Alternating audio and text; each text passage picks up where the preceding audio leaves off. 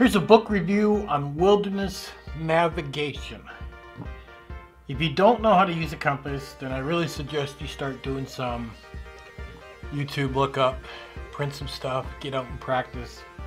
When I was younger in high school, we used to do orienteering, and that was a lot of fun.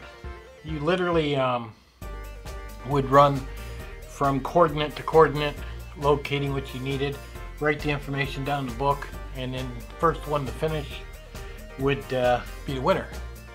So it was more than just being able to run fast, and more than reading your map. But I wanted to, I guess I wanted to expand my map skills is what I wanted to do. And make sure you get a decent compass instead of some cheapy compass. Maybe I'll talk about that in a different video on why is there a difference between compasses. If you want, let me know. But I wanted to know like how to read the maps, and when you put your compass down to where you can actually see where there's a hill, where there's you can scoot up a mountain and not just guess. Right now I can get from point A to point B. I can do quite a bit on my compass, but I have no idea what to do when I put the compass on top of a map and actually read the lines on the map to know, am I going up a steep incline? Should I have went around the other side? It would really be nice to know all that before I get to the destination, because I could literally get to the mountain, start going up, and realize, well, this was the wrong way, and then come back down. It would just save so much time if I could have the map, put the compass on the map, and know exactly that incline is too steep.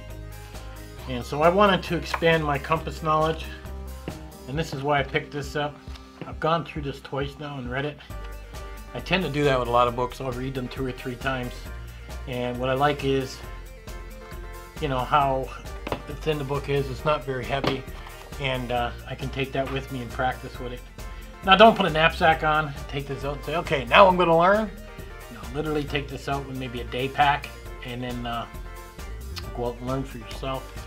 I recommend this book. This book is really well laid out, and I think for the beginner, even the expert, because I really understand everything in it quite easily. It's called Wilderness Navigation. I'll have it, the link in the bottom of the description. You can go pick it up. But really, if anything, learn how to read a compass. It's extremely important, and even understand the basics of how they work. It may just save your life someday. I even carry, I even have like a Garmin compass watch on my wrist, but I don't completely depend on that. I take a regular compass too. This is nice to get a good bearing or something, but I do take a regular compass too. Electronics does break, right? Nothing's guaranteed when it's electronics.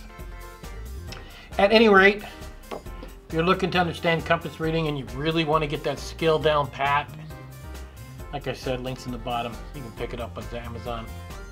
And I'll catch you guys on the next one.